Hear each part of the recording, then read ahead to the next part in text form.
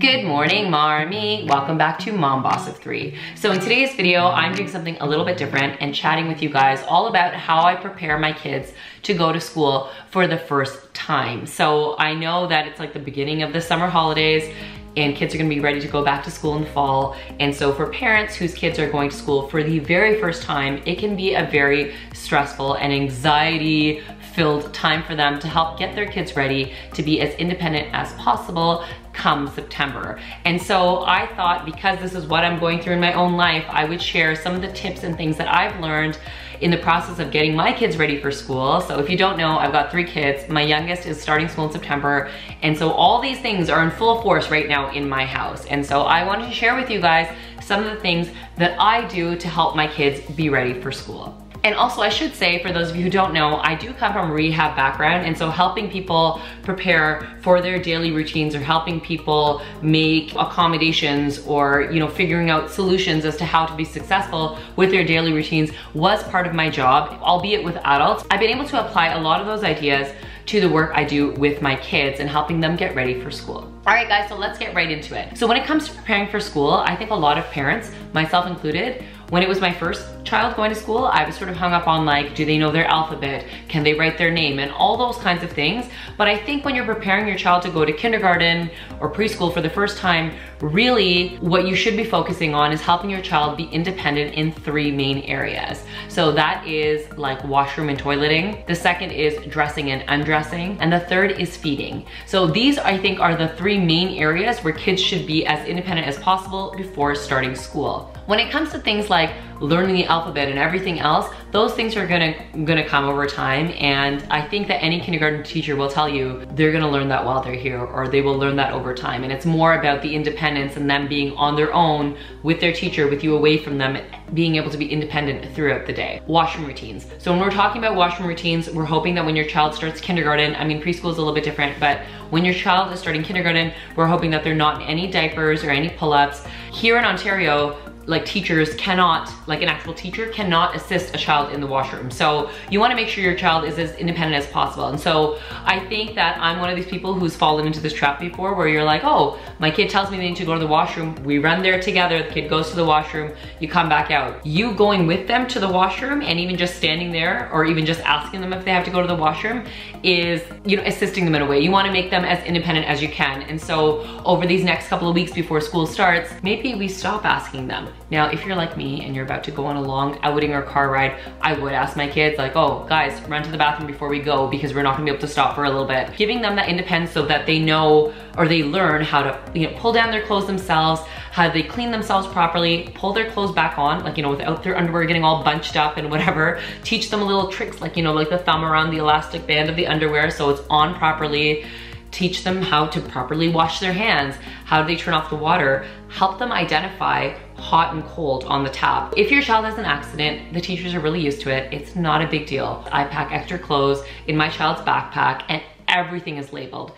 So like everything from underwear to socks to t-shirts, pants, shorts, whatever they need. So that leads me to my second area of independence, which is dressing and undressing. So when we think about dressing and undressing, let's start with the, you know, like basic clothing, because we just finished talking about like washroom routines. Having your child be able to like change their clothes, like all their clothes, like underwear, pants, shirts, socks, shoes, if they have an accident. And so having your child practice put on their clothes every single day independently without help, like until they really need it. But for me, I found my biggest fault was rushing. I'm always in a rush. So if my child doesn't want to do it, I end up doing it. And so again, discipline as a parent to say, here you go, you've got plenty of time. And you know, if you don't do it, we're not going to XYZ, right? So if they don't get dressed. And so if they're giving an honest effort and they need help, go in and help them at the end, that's fine. But giving them a chance to be independent with dressing and undressing. And so dressing and undressing becomes even more complicated in the winter season here in Toronto, especially. Like the snow is out of control. They're gonna have snow pants, hats, boots.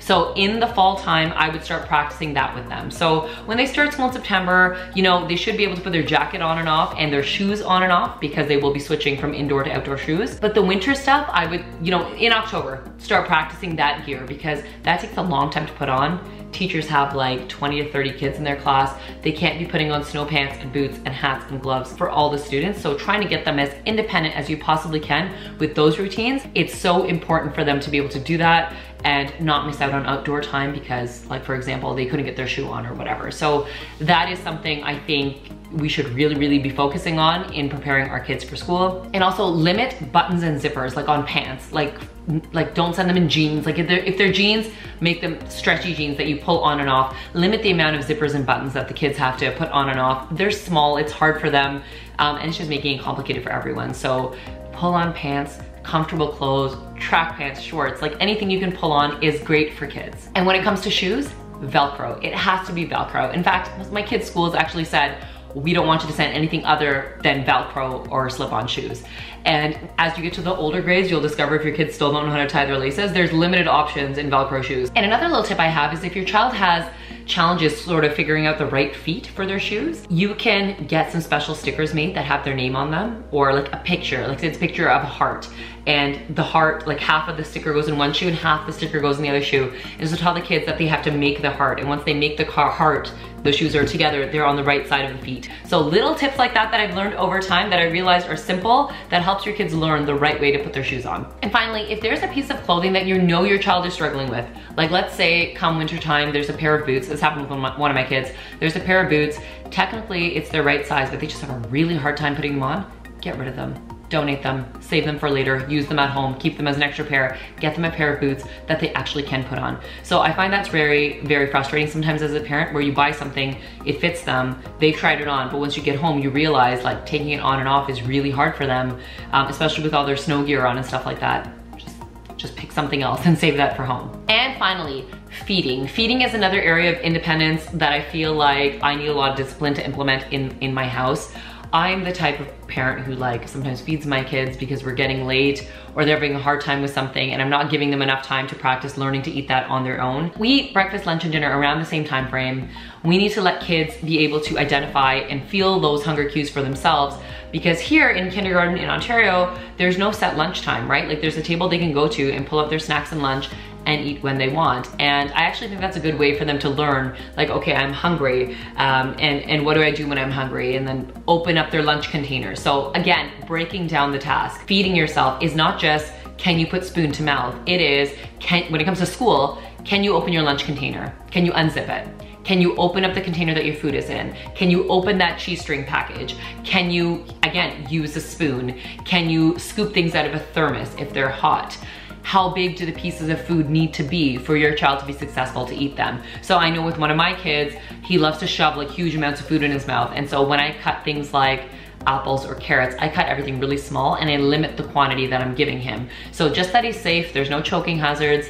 It's just put foods in small bite-sized pieces for them. Again, we're talking kindergarten here. Small bite-sized pieces for them. Give them the foods that they love. Make sure there's healthy options in there, especially at the beginning of the school year. Don't be giving them like all kinds of fruits and veggies that you know they don't like. Like throw some in there, but not everything. Like make sure the lunch includes things that they like. So if they are hungry, which they will be hungry eventually, they will eat something. And on that note, don't be concerned if your child is not eating that much the first couple of days. It's a transitional period. Just keep sending the food that they love. Again, bite-sized portions in little containers.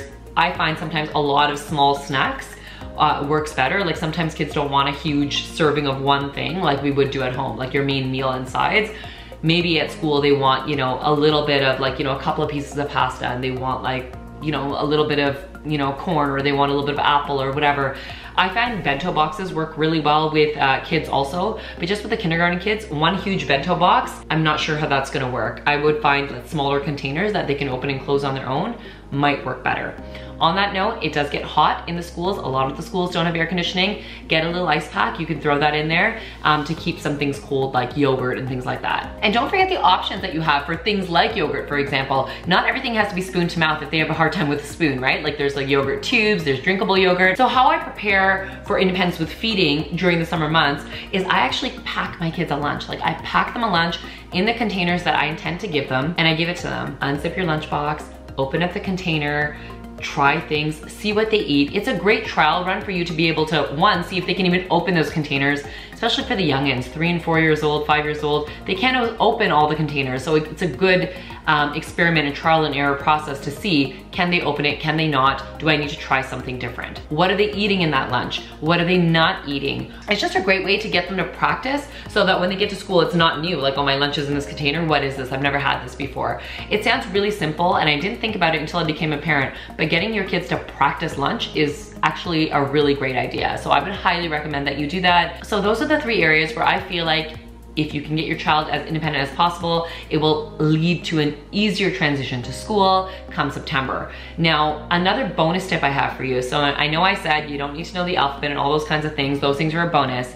But I will say, if you can get your child to identify their name, it would be really helpful. So ways I would get my kids to do that is like get like a little magnetic board or something, put out, you know, the letters and be like, oh, this is your name. The reason why that's helpful is because when they have cubbies, when they have labels on things that their teachers are gonna put out, or notebooks, or, you know, their water cup or whatever, there's a chance that kids might have the same water cup in the class. You don't know, right? So just for them to be able to identify their name, like, okay, looking at it, like, this is my name, that can be really helpful, and it really helps out the teachers too, I think, if a child can identify their name. So that is one bonus thing I would say, that if you can get your child to do that, it would really help.